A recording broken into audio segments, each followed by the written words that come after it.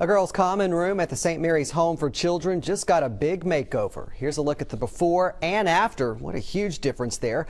The Junior League of Mobile volunteers came together along with donations of several community businesses to refloor, repaint, and redecorate this recreation room. Renovations are valued at nearly $10,000. St. Mary's Home is a safe place for abused, abandoned, and neglected children on the Gulf Coast.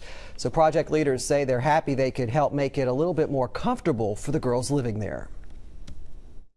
The St. Mary's Home actually provides a home for a lot of the children in this area, and these children do not have a home of their own. So St. Mary's Home is their home, so they need a place to come and relax in the evenings, watch TV, play games, enjoy reading books, and just relax and have that downtime that everybody needs to get recharged. Several other rooms at St. Mary's still need to be remodeled. If you're interested in helping out, contact the Junior League of Mobile.